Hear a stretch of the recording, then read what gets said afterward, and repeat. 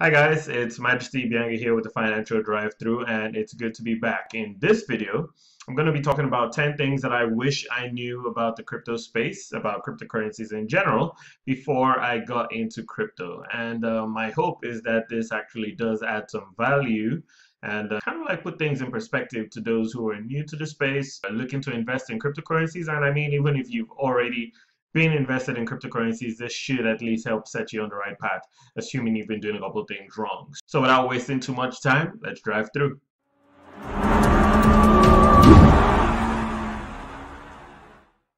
So my first tip today is that you have to be practical. And it's as obvious as it sounds, really. So I found out when I got into cryptocurrencies, there were a lot of expectations. The general things that people were thinking about at the time was you just put money into cryptocurrency, buy some Bitcoin, and you hang on to it, and you're gonna like be a millionaire in weeks to months to years. I mean, people just have, till now, apparently these things are still valid, but people have these very unrealistic ideas about cryptocurrencies, and it was quite shocking, I must say, quite shocking to get into the space and find out that the volatility in the market is brutal. I mean, if you aren't prepared for what you're getting into, cryptocurrency can be a bummer. Yeah, so first thing, I think everybody has to be practical. You need to be quite realistic about your expectations and definitely have a plan going in.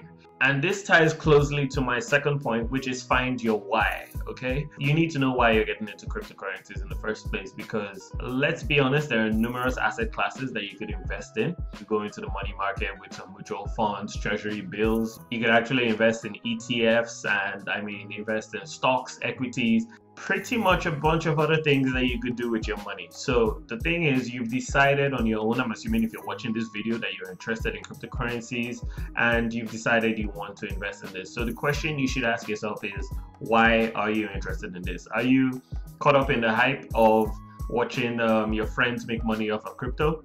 Which is probably the case for most people, if we're being honest. So I mean, I'm not going to fault you there, but it's just good to know why you're doing this, because if you have a general idea of why you're investing in cryptocurrencies, I think you should come in with a stronger mindset. Wow, the segues just keep happening, because the next thing I'm going to be talking about is your mindset going into it, because you need to prepare yourself mentally for everything that you're going to get into. Now, crypto will shock you. I mean, you're definitely going to make and lose money in the crypto space, and so you have to have a certain amount of preparedness about you. A lot of people made mistakes, myself included.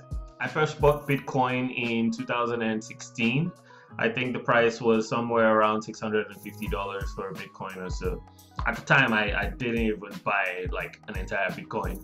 I bought into it in fractions, which is fine. I always tell people you don't need to own a full Bitcoin, but we definitely all got caught up in the hype. I had friends who used their kids' school fees to buy crypto. I had people who took out loans from the bank. I've seen people get really burned in this space. You have to understand that things can go wrong. There's nobody who has like a crystal ball and is going to be able to tell you everything that's going to happen in space. And so it's very important that you prepare yourself both mentally and understand why you're doing this, because if you don't, then you're really going to get burned. Now, nobody wakes up and is a genius in forex trading, crypto trading. Trading itself is a brutal space. It's a dog-eat-dog world, and you just have to understand that there will be ups and downs. There'll be good days, there'll be bad days. And so this brings me to my other point. You need to learn from your mistakes. I've made a couple of mistakes myself. I've actually even been hacked, so I've lost a fair amount of money. And I mean, you don't really brace yourself if you don't understand why you're in the space and what your goals are, what your targets are, and everything. Sometimes it can be so bad that you might never ever recover from it. I myself gave up on cryptocurrencies for about, I think it was like 4 months or 4 or 5 months. I stopped pretty much everything. I wouldn't enter the markets. I stopped forex trading. I stopped crypto trading. I just wasn't having it. I was mourning my loss. Now, I'm going to definitely talk about my hack, because if you've been watching a couple of my videos, you've seen I've been talking a lot about keeping your cryptocurrency safe, and I've been focused a lot on security. And it's quite important to me because, again, I've experienced this thing, and I probably understand that a lot of people have, and not everybody is as tenacious, and I definitely don't want it to happen to people who view this channel. So it's always good to learn from other people's mistakes so you don't have to make them yourself, and I think that's one thing I'm going to definitely try and communicate on this channel. So I am going to talk about that in more detail. This is actually one of the easier things to do in cryptocurrency, but a lot of people take it for granted. There are numerous ways you can stay safe in the space, and I'm going to be talking about those, you know, as we go along. And I mean, this is all information that I'm giving out for free. I'm not asking anybody for anything. So if this is the kind of thing that you're worried about, I would suggest that you definitely stick around and, you know, learn about that stuff. It doesn't even have to be on my channel. Always check out a bunch of channels, try and learn. Do enough research. I mean, they say it so much. Do your own research. You cannot afford to play with your money. At the end of the day, you're the one who's going to bear the loss. Nobody else is. Well, in some situations, except you're trading on behalf of other people, which is something that I don't really like to do, because I've also come to learn human beings don't exactly have a firm understanding of things that they get people to handle on their behalf, and so I just don't like to get into those kind of things. It can get messy. Believe me, you're gonna make a few mistakes. Now, I've seen a couple courses online because I've done a lot of research on the subject, and I've seen a lot of courses where people kind of proudly boast that their courses are going to make you safe, completely safe, because they themselves have never experienced any losses. And while that's very commendable, I mean, kudos to everybody who's not experienced any pain in cryptocurrencies, but I would much rather learn from people who have lost money, because if you have, and especially if it's a substantial amount, you're not going to want to do that twice. And so people like those usually have a wealth of experience to give you. It's one thing to know security measures to help avoid stuff, and it's another thing to experience, you know, what happens when you fail to use those measures. And this brings me to my other point. You need to know your risk appetite. So here it's really all about determining the type of human being you are. Now, some people can handle bigger losses than others. It may be because you have access to more funds. It may be because you're just generally a tougher person, or you have your eyes on the prize and you're not letting anything get in your way pretty much. I mean, it varies. It could be any one of these things. And so it's very important to know the type of human being you are. Now, the reason I say this is because when faced with the opportunity to buy cryptocurrencies, you're going to have to make a decision. Are you going to buy bulk? Are you going to buy in bits? What is your strategy coming in? I personally favor a dollar cost average strategy because, again, I always say this: nobody knows what the price of cryptocurrencies are going to be. Nobody knows what the price of Bitcoin is going to be at any given time. Technical analysis only gives us so much insight into the markets, but as we've seen repeatedly on end, Bitcoin especially tends to defy technical analysis, sometimes for weeks on end. And so you've plotted out your charts, you've had everything mapped out, you've decided I'm going to buy Bitcoin at this price, and then something just happens. It's not necessarily even news. It could just be one individual, one huge whale sometimes just takes a dip, and you know, the price just tanks and you lose a lot of money, or you miss your entry point, or whatever it is. You just need to understand the type of human being you are. Decide on a system that works for you. Make sure that's your strategy going in. And I mean, even if after you've just bought a little amount of Bitcoin, you do see the price of Bitcoin boom, don't FOMO in. You just have to pace yourself. Sure, I would always say buy Bitcoin. I would always say every time is a good time to buy Bitcoin because I think long term. But I do not know your unique situations. I don't know if you need money for something like next week. Okay, so you might be thinking of making a short-term play. And at that point, by all means, it's definitely good to, you know, take some risks, but you also need to know that you're able to handle those risks. So now another tip is reinvest where you can.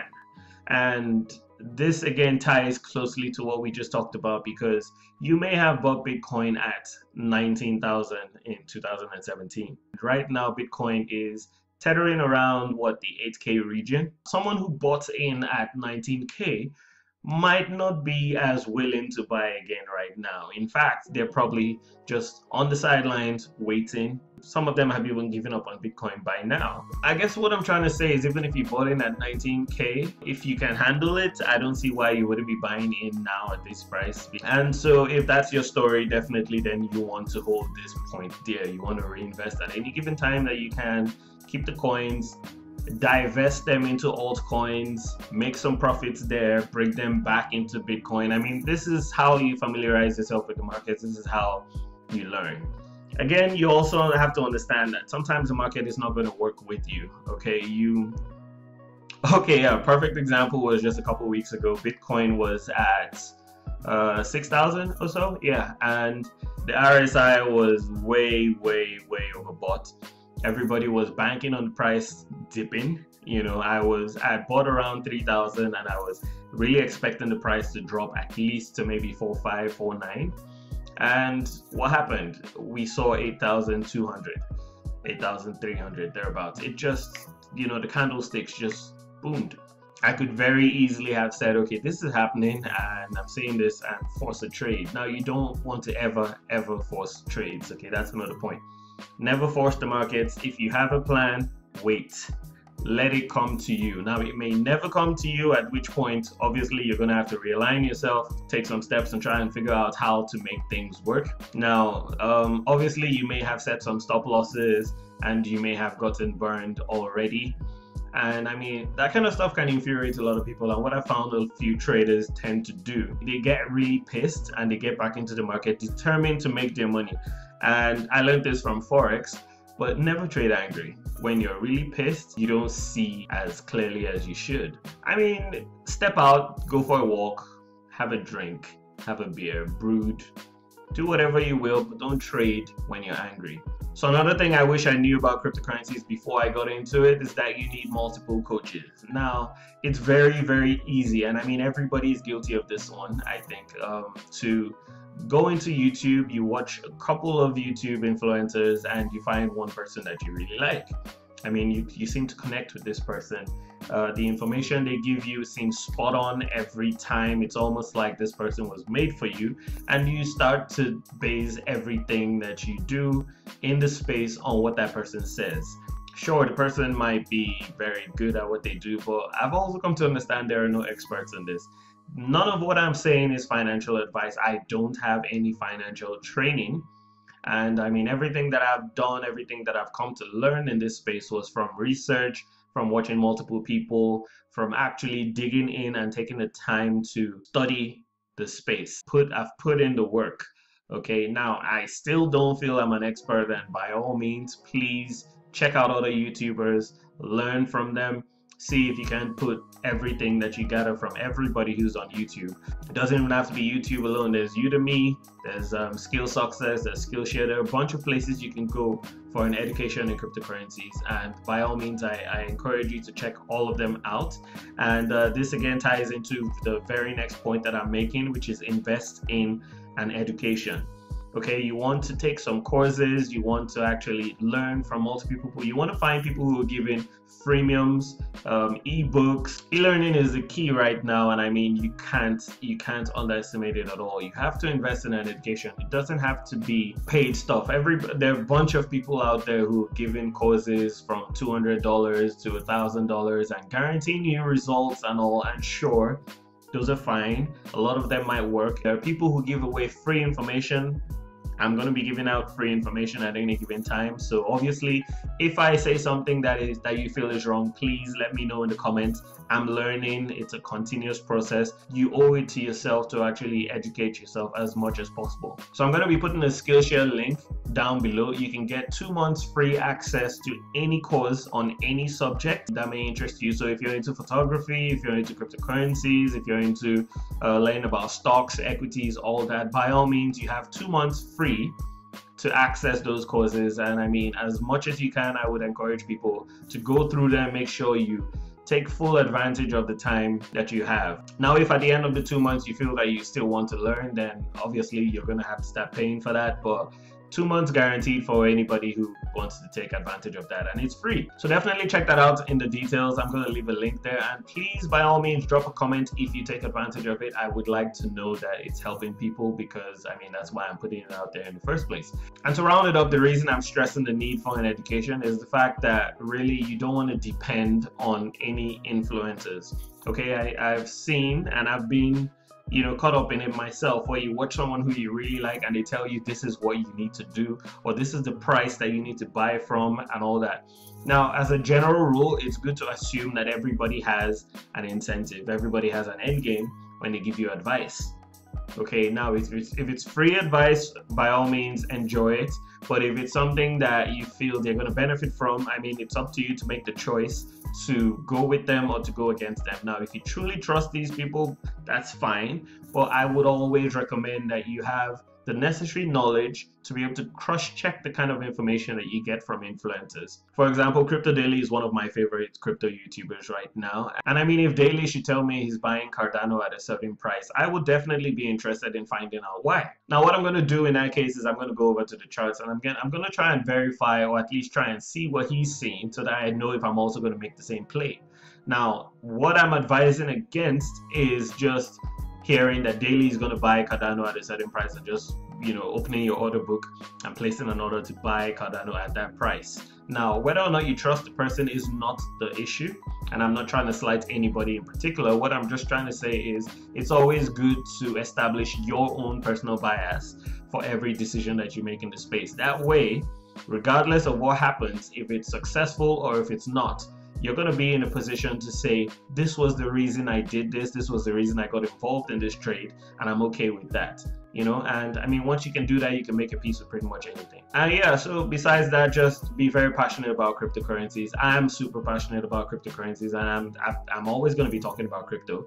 I'm that guy who goes out and finds a way to bring Bitcoin into a very regular conversation. We could be talking about vegetables or something, how it's good to eat your veggies at any given time, and I'd find a way to talk about how you could buy vegetables with Bitcoin. So that's who I am right now, and I hope this video has actually helped you. So my question for you is, what are the things that got you involved in crypto? Drop a comment and let me know what inspires you, and of course, if you like this kind of content, definitely smash the like button, hit the subscribe button so you can catch my videos as they drop, and also hit that little bell notification icon so you can get notified when I do drop these videos. And once again, my name is Majesty, ibianga, and I'll see you in the next one. Thank you.